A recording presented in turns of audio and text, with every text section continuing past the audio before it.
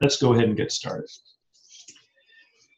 So, in order to address the idea of growing tomorrow's leadership, the first thing I'll mention is, if the only thing you take away from this presentation today is the title, that's a step forward.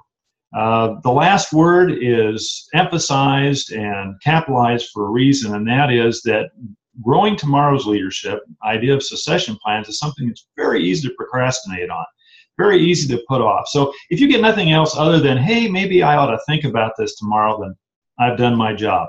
But beyond that, we're actually going to go into a little bit of detail. In order to do that, we'll start out with a little bit of an academic discussion on what is a leader. Because if you're going to be growing leaders into positions to replace you or key leaders in your organization, you need to figure out what it is that you're going to want out of those leaders. The second question we'll ask is, where do these leaders come from? What are the source, the headwaters that you need to look at in order to grow leaders from scratch, so to speak. Then we'll get more pragmatic. We'll talk a little bit about how to grow a leader and some techniques that may apply to your situation, I hope, that can be employed.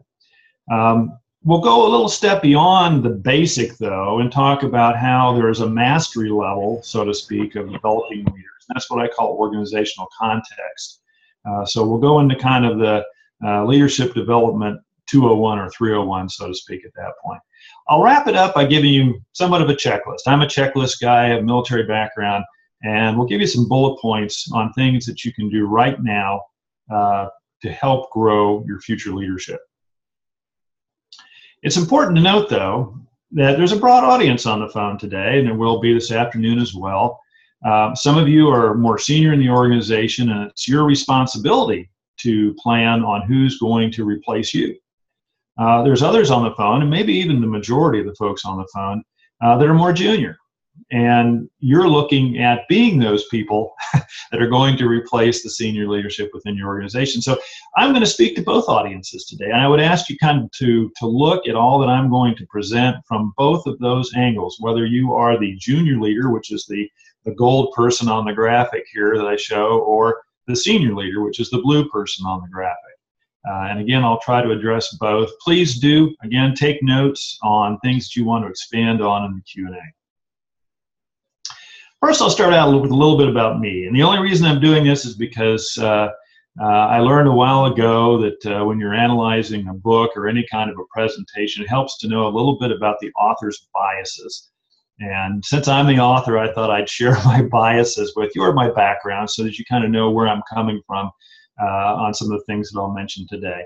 I was blessed with a 25-year career in the U.S. Air Force. And what that provided me was a lot of exposure to leadership. And somewhere along there, as I will talk about in a moment, I bit into the apple of leadership, which gave me this passion for the whole topic. I followed that on with now about 9 years and counting in the corporate world. So I've had a little bit of both. One thing that might amaze you if you're not a veteran is that the two are not that different. The missions are certainly different, but the structures are not all that different. In the Air Force, for instance, you'll find office buildings with office suites and admins and a lot of the structure that you're familiar with in your civilian corporation. In a civilian corporation, you'll find a lot of people that either are veterans or have learned an appreciation of the military hierarchy and the things that can be learned on leadership in the military. So the two sides tend to learn from each other. And even in academic environments and speeches, there are cases, again, where military folks are sent off to civilian schools, Harvard, MIT, to learn that side of leadership, or just MBA night school classes. And from the civilian side, sometimes there are civilian studies on Sun Tzu's Art of War and other books that really have elements of leadership that are pertinent to what's done in the civilian corporate world. Now, admittedly, the military is a little more vertical as an organization. There's a little more of a hierarchy. I'm encouraged in my corporation to call our CEO Kelly. That would never happen in the military when talking to a general officer. But there are good things about that. Civilian corporations are a little more flat. That also gives you some better access, I think, to mentors. So there are some advantages to more flat organizations. One thing I'd like to point out, though, is that leadership is proactively taught in the military. And I don't see that as much, at least in my first 9 years anyway. I don't see it as much in civilian corporations. That's why organizations like the NMA are critical, I think, to civilian corporate world. And it's something, though, that you can also champion within your own organization, having talks just about leadership, because there's a lot to talk about. You may see a few books behind me over my shoulder here. About half of those are probably on leadership, thanks to your taxpayer dollars. And there really is a lot to learn. There's a lot to study. And so I'm always happy to either study it or address that topic. I was also very fortunate to experience many different levels of leadership. I started out, as all officers do, as a second lieutenant, which is equivalent to a line supervisor, let's say, in most corporations. And over the 25 years, was able to make my way to colonel, which is roughly equivalent to a corporate VP in a large corporation. So I've been able to see it from a lot of different angles. From size of corporations, in my 9 years, I started out in a little $2 million small business where I was a big fish in a small pond, and then worked my way up to my current job with Rockwell Collins, where I'm more of a small fish in a big pond.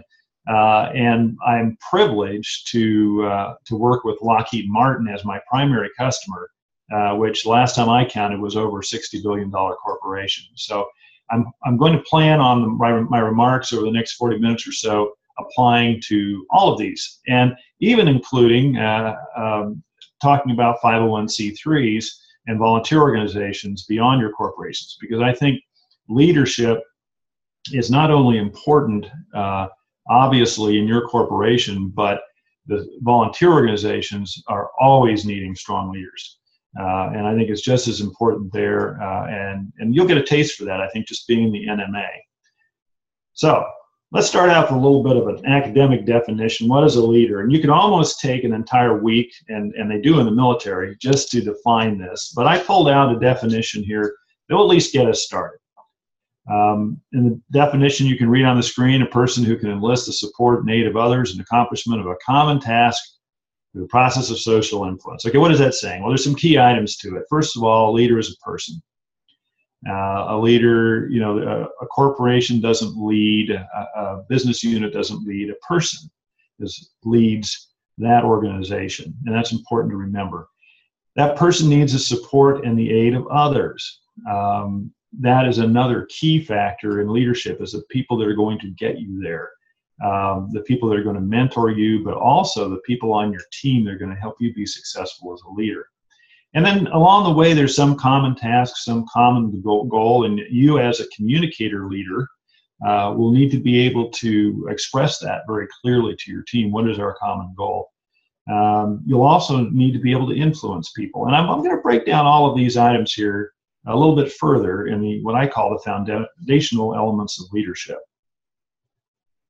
So what are those foundational elements? Again, this is Scott Chestnut's view on leadership. But I think you'll find that these are pretty common to most definitions. First thing that I see for an effective leader is passion. The idea that the person is interested in being a leader, may even jump out of bed in the morning wanting to be a leader. And I think that's very important. Experience is also important, and we'll expand on each of these here in just a moment. But experience is the idea that you've been there and done that. You've learned some lessons, and you've failed a few times, perhaps, and learned from those failures. No one wants to follow a leader who doesn't know what they're doing, obviously. So knowledge is very, very important. But there's some nuances to what kind of knowledge I think are important for leaders. And finally, an element of diplomacy. Able to build a team, able to bring together diverse business units, perhaps, able to communicate well as a diplomat does. These are all four things that senior leaders should look for in the people they're developing.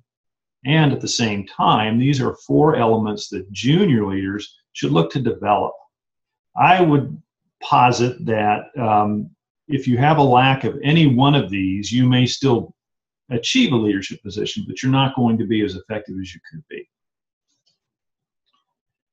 So I'm going to use today, just to have a little bit of fun, I'm going to use a Star Trek model of leadership in order to explain each of these four elements in just a little bit more depth. And I'm sure most of you are familiar with that series. I have enjoyed Star Trek for longer than I want to admit, and I'll use the current characters. But when I think of passion, I think of James Tiberius Kirk.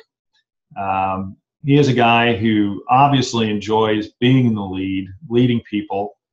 So he's very joyful about it. And I think that's important as a leader, to be able to share that joy. And you want to look for young leaders that are able to do that too. People that are joyful are just almost automatically inspirational. It takes a little bit of work to think through what you're going to say or do to inspire your people. But a happy person inspires pretty easily. When I think of charisma, I think of somebody that I watched last night on the stage, and that's Steve Bailey. Steve is a guy that I just exudes charisma. He attracts people to him. He does that a lot of different ways. So I think whenever you get a chance to watch him, I recommend watching him closely. He's joyful about what he does. He builds people up, which is important. And he has this sense of inclusivity that just draws people in. The last element I'd mention on passion, and this is also near and dear to my heart, is the idea of being in the seat. Now, for James T. Kirk, we see him in the command seat on the bridge of the Enterprise, and that's where he's making decisions and putting out orders. My own story in the seat is a little different. Early in my Air Force career, I got the privilege of being an aircraft commander on C-141 transport airplanes. And because it was a transport, it had a crew. And that meant I was leading a team of maybe typically 6 people or so. And fairly early in that career, I noticed an interesting phenomenon. And that was when I would show up at the airplane in the morning, and it was usually very early in the morning, it was still dark out, you'd see a lot of activity. You'd see the load masters in the back strapping everything down. You'd see the flight engineers checking out the airplane and finishing the refueling. You'd see the co-pilot programming the navigational system, and everybody was off doing their own thing, all individuals. And I could stand next to any one of them and chat with them and talk with them about, it's 5 minutes to a taxi time, and they wouldn't really change their pace very much. But the moment I went to the left seat and sat down and strapped in, everything changed. It was amazing how that worked. But no sooner would I have my belt buckle done on the harness, and I'd look around, everybody else was strapped in and ready to go.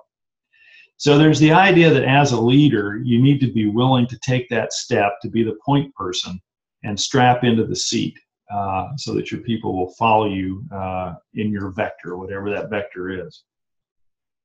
So what about experience? Now, here I was very tempted to talk about Obi-Wan Kenobi, but I didn't want to mix metaphors, so I'm going to go with Admiral Pike instead. I think in the Star Trek environment, he shows experience. You can kind of see, even from the photo here, a little bit of the gray at the temples.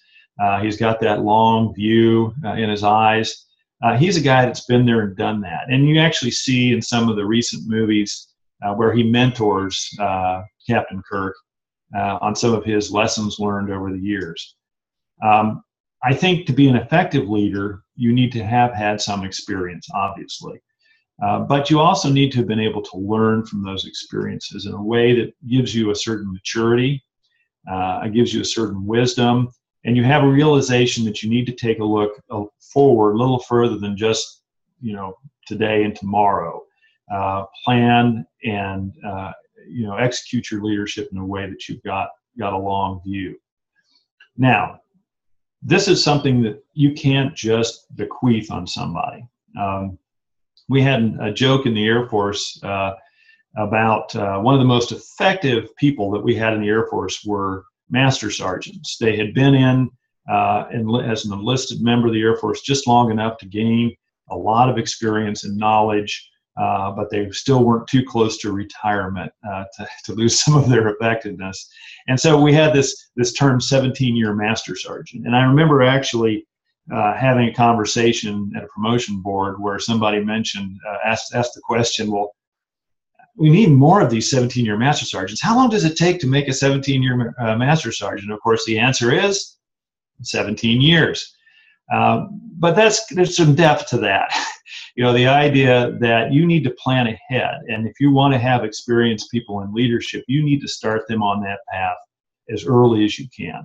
And I think NMA is really good about emphasizing that. Knowledge is another very important factor. I think as baseline as a leader. Mr. Spock exudes that, I think, in Star Trek. He is a walking encyclopedia. Not only does he have depth in his particular assignment, but he also has a breadth of awareness of other disciplines around him. So what's an example here in your corporation? I know in Rockwell Collins, for instance, that engineering is a big part of what we do. So you'll find that a lot of the senior leaders at Rockwell Collins started out as engineers, and the first several years in their job, their goal and their assignment really was depth, was to become as deep an engineer, as knowledgeable and as qualified as they can in just that one specialty. And that was important because it's important, I think, as a senior leader to be able to show that you can do that you can be a deep study. Because by the time you get to a senior leadership level, you're actually a mile deep maybe in one area, but an inch thin in a lot of other areas. So I think there's a balance between those two things. It may be different in your corporation. What is the core skill that you need to start out with and get some depth in? But then as you develop as a leader, it's important to understand the other business units in your corporation, and we'll expand that here in a moment.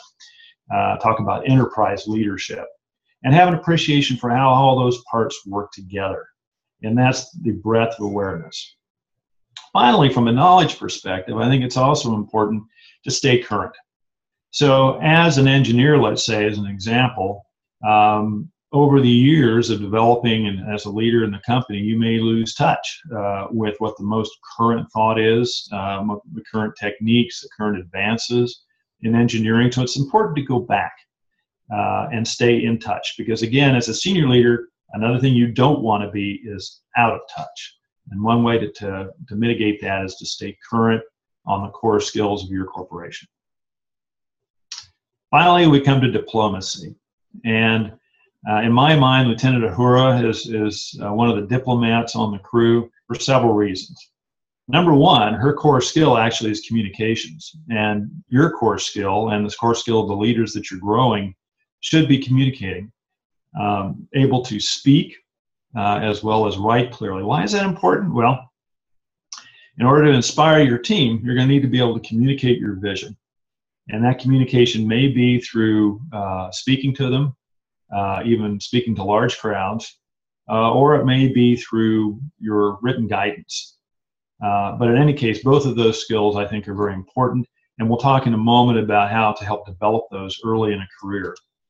A diplomat as a leader is also a team builder, and I talked a little bit about that previous slide, but the ability to be a go-between between different business units, and sometimes even within your own team. Within a diverse team, sometimes there will be disagreements. In fact, sometimes you hope there will be some creative tension in the team that will balance your outcome.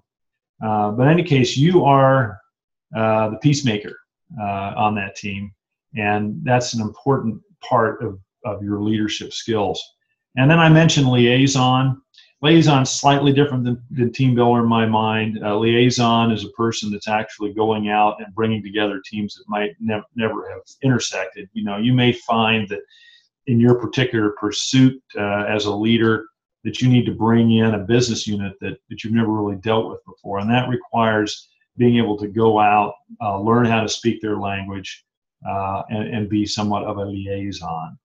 So all four of those elements, I think, are important, and we'll get back to them in just a moment and apply them pragmatically.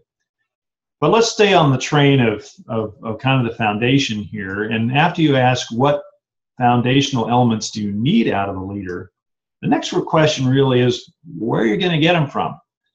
And I'm going to discuss a couple different angles on that. The first one is the classic, the age-old nature versus nurture. You know, are leaders born or are leaders grown? And in order to keep it timely today, I'm just going to cut to the chase and tell you that I think the answer is both. Even if you have a natural born leader, somebody who has that proclivity or genetic disposition to be a good leader, there's still seasoning that needs to be done as they grow in the organization. Is it possible to create a leader that was not by nature or not born a leader? I think that's possible. I think that some people just need maybe a little extra encouragement, but I think the important element there, even more so, is the passion of the individual. I think that passionate leader can catch up in a lot of cases. So another angle to take, though, on where leaders are coming from is whether the leader is going to come from an external source or come from an internal source, you know, homegrown or outsourced. And I did a little study on this, and I sourced down here at the bottom of the slide HR Magazine, January 15 issue, where they cited a study that they did on homegrown or outsourcing of leaders into the organization. And I was a little surprised because in my environment at Rockwell Collins, my observation is that it's probably about 70% internal, at least. But what this study found, though, that is across all industries, it was more like 50-50. So I dug into that a little bit and came up with these 5 bullets that you see that are recommendations for making that decision, whether you go outside your organization or inside your organization. And I think that's just going to be a deliberate decision that you'll have to research on your own as you're growing leaders, and something as a junior leader that you'll have to consider, again, personally, whether you're going to go up through this organization that you're in and enjoy the tenure that you have, or whether you're going to sidestep at some point. So what are the considerations? Well, one thing that I'll emphasize here, and again, probably in the summary slide, is to start with a succession plan. Again, this is easy to procrastinate on. So just taking some time, you know, tomorrow or the next day to think about it is a step forward. Think about what leaders are going to lead. I mean, for instance, we don't like to think that Steve Bailey is ever going to leave the National Management Association. But I'll tell you what, I sure hope that they're starting the plan now, because there's some big shoes to fill. And I'm sure the same thing is true in your organization in several key leadership positions. The next thing that HR Magazine came up with in their study was to recognize your bias. Do you tend to be biased towards your internal group? And that's typical. Recognize that and realize that the situation may demand a change. You know, for instance, if your work group is going into a new area, a new product, you may not have the expertise within your own leadership group to best address that. It may be an opportunity to go outside the organization and bring in a little different ingredient into your leadership team. Obviously, along with that, you need to describe that role very clearly and early in your succession planning process. Don't just assume that you think you know what kind of generic leader you need. Think about it just a little bit more and make sure that it's compatible with the actual plan that your organization has for that position. And that kind of rolls into the next bullet here, knowing what's unique about your organization, about the role with your organization. So I won't say much more about that.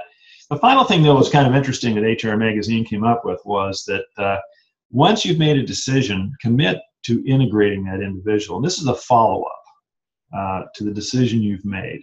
Obviously, if you're bringing somebody in from outside the organization, you're going to have a greater integration challenge. You may need to spend a little more time with the onboarding, a little more time with their familiarity with your corporation's culture. But even within the corporation, and this is a little more nuanced, sometimes you'll bring somebody in, slightly different business unit, or even if it's within the same business unit, you need them to make a cultural shift from their siloed position that they may have been in to a more broad look. So that is also a challenge for you as a senior leader to be able to write into your mentoring and your succession planning with your junior leaders.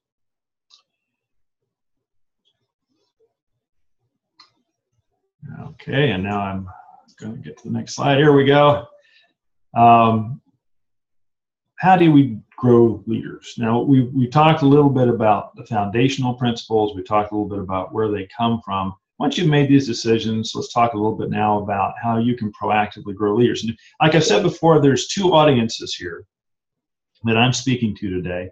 The first audience is the senior leaders that should take a proactive role, I think, in providing each of these opportunities that we'll talk about. For your junior leaders, I think it's incumbent upon you to take a look at these elements and plan how you are going to proactively pursue each of these. So the senior leaders provide, the junior leaders pursue. I think it's applicable to both audiences. Let's talk a little bit about providing OJT. And actually, before I do that, I'm going to back up here one. I did not put together an expansion slide on biting the apple, and that's because I just wanted to tell a story here, and we'll kind of move on. But as I previewed earlier, the passion element is kind of fuzzy. It's something that you can't just teach people. You can't teach them to be passionate. It's something that needs to be inspired.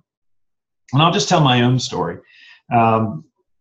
In the Air Force, I entered as a pilot. That was my primary job. Some other services are a little different about that, but in the Air Force, they hire you in as a technician. And that was what I was all about. I was very excited about it. And the first several years of my career, it was all about flying. I remember that maybe a couple years into my career, that the HR people came around and said, hey, we've got this brand new program at the Pentagon where junior leaders can get an assignment there and really get a leg up early in their career on leadership. And I remember I wanted nothing to do with that. If it didn't have to do with flying an airplane, I was not interested. And I went several years that way. And I kind of look back with a little bit of regret. Maybe I didn't take that opportunity, although I took later ones. But what it took for me was, as a technician, a senior leader at one point deciding, I think it was about 4 years into my career, to make me a chief pilot, to make me a leader of the other pilots in the squadron. I found within a short period of time that I really enjoyed that. I enjoyed leading people. I enjoyed watching them grow and pulling them up into other positions in the squadron. So that was my experience of biting the apple of knowledge, biting the apple of leadership, and that started my passion. So much so that I changed my direction because I was really on my way to the airlines, I think, early on. But after getting that leadership experience, I decided, I think I may want to stay where I am. I want to continue this leadership thing. So those opportunities are going to come in different ways in your corporation. It may come through junior leader participation in the NMA, where you develop that passion for leadership. But it may be something you as a senior leader need to stage a little bit or provide opportunities for people to get that exposure to see whether they really like it or whether they don't. So let me expand on the other three bullets, though. Providing OJT. Some of these are maybe a little obvious, but I think they bear just a quick survey. The OJT experience gives the junior leaders a lot of elements that they might not otherwise encounter. And when I say OJT, I'm talking about things like leading a special project where they're in the lead, whereas otherwise in their technician job, they may not have a leadership position. It may be something as simple as the golf outing, or it may be t-shirt sales or something like that. But in any of these cases, several of these elements are brought out. Learning how to lead others rather than just work themselves, which is really where you start out in an organization. Learning how to win trust and respect from a team, whether it's just a few people or more. learning how to motivate a group, get them all lined up, marching in one direction, so to speak, towards a goal. And then something that really is a lifelong study, and that is striking the right balance between what you delegate to someone and what you keep control of. And those of us that have been in leadership positions for a while know that this is quite a part of the art of leadership, and it's something that you develop over experience and over time, and you adjust. But you're not going to get that opportunity to adjust unless it's created in some cases. Now, I'll plug NMA again by saying that in some cases for junior leaders, NMA is the only place where they get an opportunity to lead a subcommittee in their leadership association or lead a project. So that's another important place where NMA plays a role. Academic study. There's so much out there that you can study. As a senior leader, I think it's important to pass along sometimes your book recommendations to your junior leaders through your mentoring sessions. It's also important to pursue some of the other things here that I'll mention. University-sponsored programs, for instance. Many corporations will sponsor you for an MBA program for graduate educations. If not that, there may be some local community college courses that you can pursue on leadership. Short of university, like I said, leadership reading lists. I know the Chief of Staff of the Air Force every year comes out with a book list of 10 books. And typically several of them are leadership type of books. But this is something you can do within your own work group, within your own corporation. And I know, now that I think about it, even the RCLA, the Rockwell Collins Leadership Association, has a kind of a book of the month club that's been started. Things like that, I think, are a really good idea. Short of that, if you're not really a book person, there's a lot of periodicals that have great articles on leadership, particularly for young leaders. Wall Street Journal. They say on the Wall Street Journal, if you read the Wall Street Journal every day for a year, you get the equivalent of an MBA. Now, I'm not sure about that, but that may be true. I do know that it's a great newspaper that gives a lot of articles on both the successes of leaders and, in a lot of cases, the failures. So you get some lesson learned there. Another good source that I think seemed intimidating to me at first, the Harvard Business Review magazine, I thought was going to be rather complex and tiny print and that kind of a thing, but it's really not. It's very readable. And Harvard Business Review actually has a summary page or executive summary in the back of it where you can get the crib notes on some of the more important articles. So not a paid advertisement, and there are others that are like this, but just an example of some periodicals that are also good for study. And as I mentioned before, there may be some currency that you need to keep up in the core technical skills of your particular corporation. And there's various ways to do that. There may be some computer-based programs within your corporation that you can pursue, or there may be seminars that you can attend in town. There are a lot of different ways to pursue technical refreshes, so to speak, in your particular skills. So again, from the senior leader perspective, I would recommend that as you're growing your young leaders, that you look to advocate some of these methods of study. In some cases, help recommend through mentoring sessions.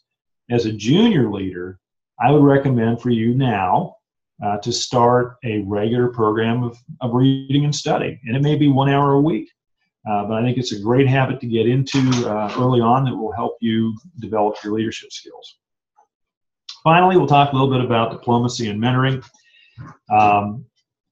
One of the strongest techniques for mentoring that I found in my years of experience is what I'd call the 5-year plan. And this was something I was introduced to by a mentor early in my Air Force career. And the reason why 5 years came up as a magic number was that in the Air Force, with 2-year assignments typically, if you had a 5-year plan, that meant that you were looking at what you wanted to do in your current job throughout the duration of that job. what you might want to do as your next job in the corporation to help develop yourself as a leader. And then the fifth year kind of represented, where are you going with all of this? What might be your eventual goal? So, my example in my case was, let's say I'm chief instructor pilot in a squadron, and as part of that, I wanted to, refresh all of the squadron literature and start a new safety program, and I wanted to get that done within the time that I was in that job as the chief instructor technician. Then looking forward, I had applied to a program, let's say a couple years down the road, that was at the headquarters, where it would be a leadership administrative position. I'd get to learn more about the whole organization in that time. And then the fifth year might be coming back to the squadron as an assistant director of operations. And you can see from that progression, it's all heading towards something. It's heading towards senior leadership at an aviation track. Now, that's just my example, but you're going to have examples like that within your corporation. So it comes down to a 5-year plan. How does that vary between the senior and junior leaders? Well, I think, as in my case, senior leaders should challenge the junior leaders that they mentor to come up with that plan. In fact, I even recently challenged one of my sons to come up with that plan. He's about to graduate from college. I thought it'd be good for him to think about, finishing strong in college, think about what he's going to do immediately after college, and then think about where that's taking him. And that's really what the beauty of the 5-year plan. For the junior person, obviously, don't wait for somebody to ask you for a 5-year plan. Start thinking about it now. And it's as easy as setting aside a half an hour and grabbing a whiteboard and just starting to kind of plot out where it is that you want to go, what it is you want to do. And that will help you make decisions on what jobs you might want to apply for and what you might want to communicate to your supervisor as far as your desires. Another mentoring technique is storytelling, and I got this technique from the source on the bottom of the screen here, the Sloan Management Review, a summer '02 study that they did. And just real briefly, what they found was that one of the most effective ways to mentor, particularly to a large group, is through storytelling. Very simple, age-old practice where a senior leader would talk about those things that they experienced that made them a better leader. In fact, even last night at the LMLA corporate night, that was one of the Q&A questions from the audience for our keynote speaker, Dale Bennett, who's the Executive Vice President of their Mission Systems and Training business unit. And they asked Dale, what were some key lessons learned that you had early in your career that led to your ability to handle multi-billion-dollar mergers like the Sikorsky acquisition? And he was able to draw a line between the two. But he did that through storytelling. And if you want more information on that, I'd refer you to the Sloan article. Let me know, and I can send you a copy of it. But I'm going to move on in the interest of time. Structured coaching is kind of an obvious thing. As a mentor, put together a plan. If you've identified some people that you'd like to groom, let's say, which is legitimate, if it's done fairly, put together a plan that goes beyond just recognizing them and putting them on a track. Think about, when am I going to have lunch with this individual? What are we going to talk about? What am I going to challenge them on? And that's structured coaching. Benchmarking. The idea of benchmarking is picking out a person that is where you want to be and emulating them. So it may be something really general, like picking up a book on Abraham Lincoln or whoever your favorite leader is, and doing a deep study on what made them tick. How did they get to where they were as a leader? Or maybe something more specific, somebody in your industry that has done very, very well, and doing a little deeper study on how they got there. That's what benchmarking is all about. Finally, I think mentors can give opportunities to the junior leaders on speaking and writing. Sometimes it's very sneaky, oh, by the way, would you give me a write-up on that project you did the other day? Just give me 2 or 3 paragraphs, and we'll share on that. that gets somebody writing. And as part of that, you may give them feedback not only on the content, but also the forum that they use to communicate with you. Speaking opportunities happen all over the place. I know NMA gives people an opportunity to give seminars at the regional CLTs, and there are other opportunities for that. There are opportunities in Toastmasters. That's fully focused on just giving people speaking opportunities during your spare time. But I would say, as a mentor, emphasize those things to your mentees, and as a junior leader, seek those opportunities, because I think, as we've talked about before, part of the foundational elements. So what's the 301 or 401 level here? And we're getting pretty close to summarizing, but in addition to being able to grow a general leader, so to speak, every corporation is going to be just a little bit different. And I've got two different types of corporations on the slide here today. One is more of a small business, a silo stovepipe leadership. We don't have a lot of small businesses represented in the NMA. This may kind of apply, it would kind of apply to a 501c3, but I would say that even in volunteer organizations, we might want to look more towards the principle of enterprise leadership. And enterprise leadership is where you have more of a diverse, broad situation where you have multiple business units or multiple corporations that have to work very closely together. So I'm going to spend time on that for the next few minutes, and not as much on the siloed type leadership example.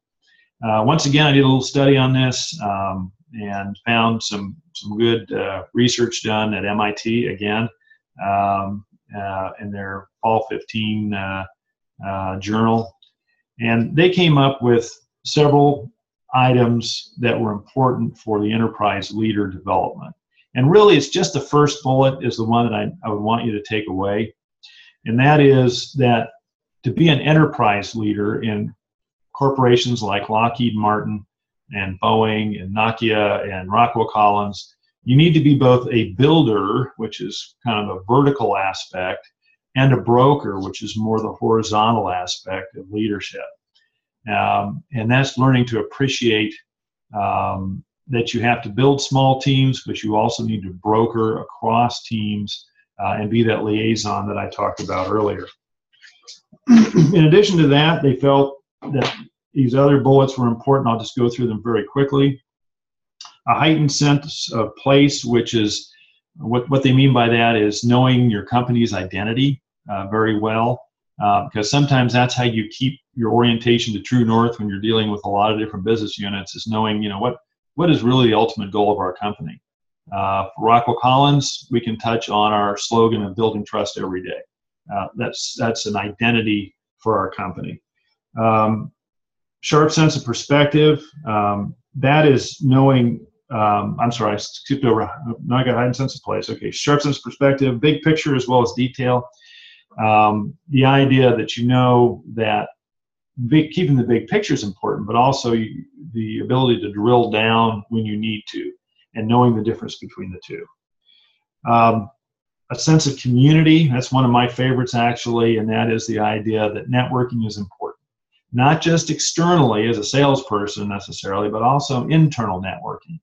So for instance, if you need something done in contracting to help with your pursuit, you know who to call in contracting. You've got somebody that you developed a rapport with that's in your Apple contacts or wherever you keep your numbers and that you can reach out to. So networking is important. Obviously, a deep sense of purpose, again, kind of similar to knowing the company's identity, but also having a passion about that, about your career and the company. And finally, the abiding sense of resiliency. Again, the study was referring to your sense of empowerment to flex, to be able to think on your feet, make changes if you need to as a leader, but also to be able to get knocked down and stand right back up again. That's the resiliency part of it. Those are all additional kind of mastery levels, what I'd call it, elements of an enterprise leader. And these may not be things that you would develop early in your succession plan or in the pipeline, maybe towards the latter part as you're seizing the person to move into that senior leadership role. All right, so let's get down to the brass tacks here. What is it that you need to do now? And I'm going to break it up between senior leaders and junior leaders, and then we'll summarize and get into the Q&A. Steps to take now. Senior leaders, first of all, obviously identify what the positions are that you need to fill. That's the starting point. With that, you can then start to develop a succession timeline. How soon do you need somebody? Is it months away or is it years away? That's going to change how you approach growing leaders into that position. You're going to need to describe the pipeline. Again, this goes back to our discussion a little bit about your pipeline, whether it's going to be external or internal, whether you're bringing somebody up within your business unit even, or pulling people over from other business units, which in some cases is great. It's broadening within the corporation. But it's helpful to describe exactly, or as close as you can anyway, that particular pipeline. And then, as we've discussed, create on-the-job training opportunities, create academic opportunities or advocate for those in your corporation or your volunteer group, and provide mentoring vehicles, whether it's lunches or office chats or whatever it happens to be. Those are steps that you can take now. And again, like I said before, if you just take a note to call a couple people tomorrow and get the process started, then I feel like I've succeeded with our talk today. I'm going to expand a little bit on the opportunities that you're creating. And some of these I've already mentioned. I'll go through this quickly. Additional duty projects, that is things that are a little bit outside of what your young leaders or your junior leaders do now, whether it's a special work related or whether it's a leisure related. It really doesn't matter as long as the opportunity is there to flex muscles on leadership. Leadership organizations are important. Again, NMA, very important, I think, to developing younger leaders.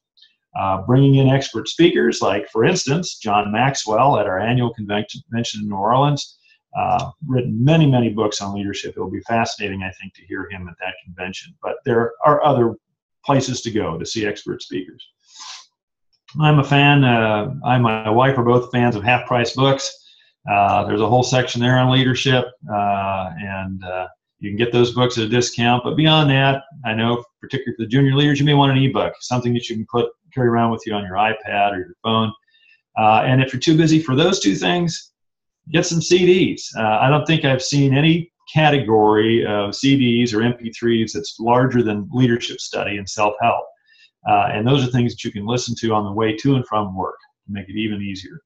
Finally, mentor lunches. That's a good way to sit down one-on-one, and you do two things here. When you sit down at a lunch with a mentee, you're passing along some knowledge. But the other thing you're doing that's a little more subtle is you're providing a model for that junior leader to aspire to.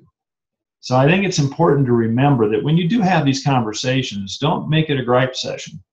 And don't talk about these long hours you're working until 10 or 11 at night. That's not going to provide the model that the junior leader really wants to aspire to, even though it's tempting, it may be therapeutic. But I think there's a responsibility as a senior leader to paint the bright side of the picture, because that's what will inspire the junior leaders. For junior leaders, what can you do now? Well, think big.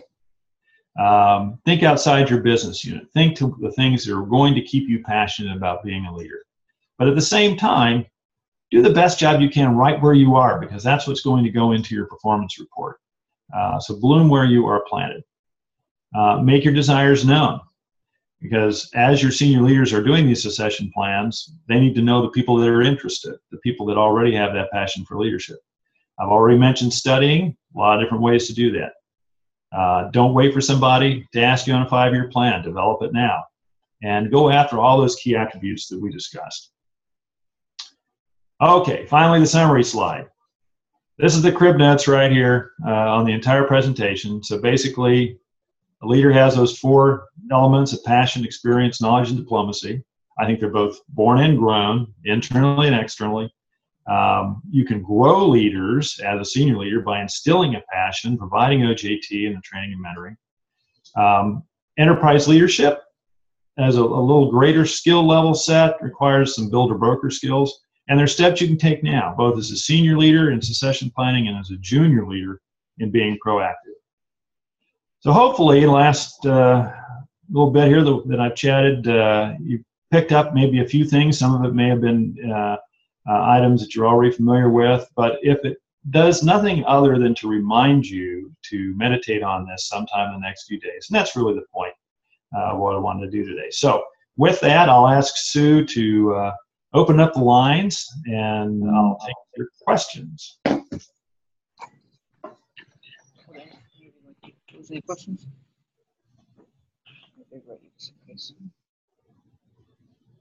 Well, this is Avis. I can start off.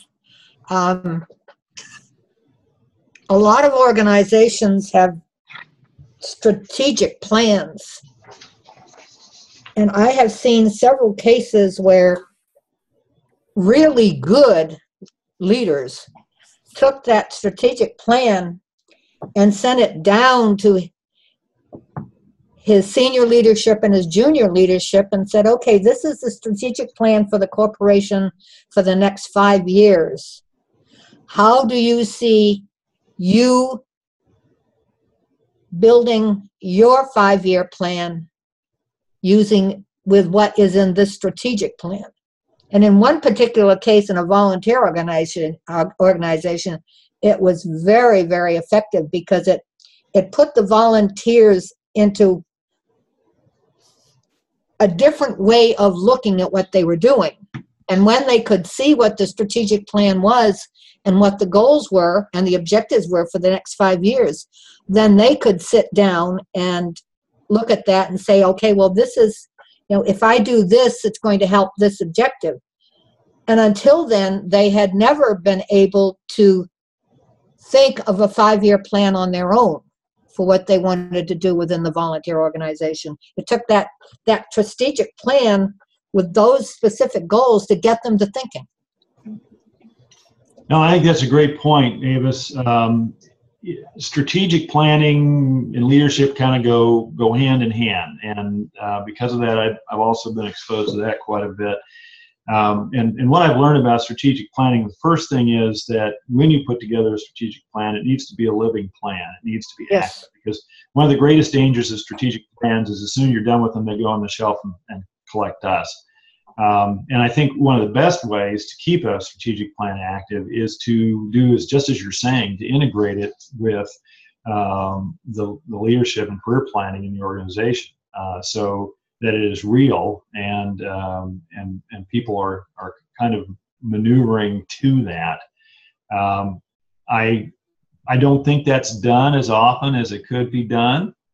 So I think that's kind of a challenge for all of us to be able to share that around the organization. Sometimes what it takes is, because a lot of these strategic plans are very detailed, what it takes is a senior leader maybe boiling it down, getting familiar with the points of the strategic plan, and then, as we talked about communication, being able to clearly communicate the top level points, to the junior leaders and how that's going to affect their career planning. I know in the Air Force we were encouraged to read the National Military Strategy, and that gave us a flavor. Of course, that you didn't really career plan to that necessarily. Probably career plan more to a unit strategy, business unit strategy, that type of thing. But very important. I think good point.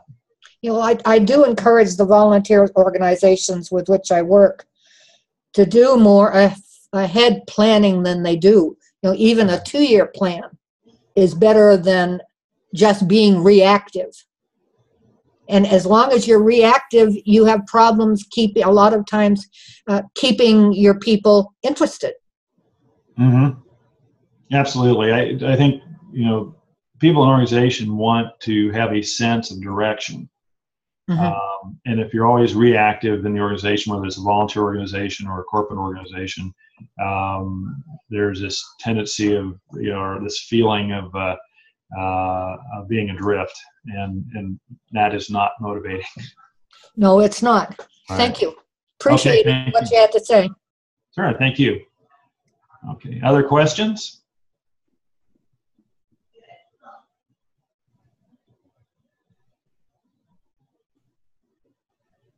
Okay, if last call, any other questions or points from anybody? If not, you see my email there at the bottom of the screen.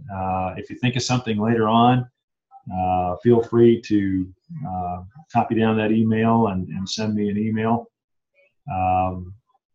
I'll kind of wrap up by saying that I think we're all really fortunate to be part of an organization like the NMA. And I would encourage you to consider attending the West Regional or East Regional, as the case may be, coming up this year. This is a national webcast today.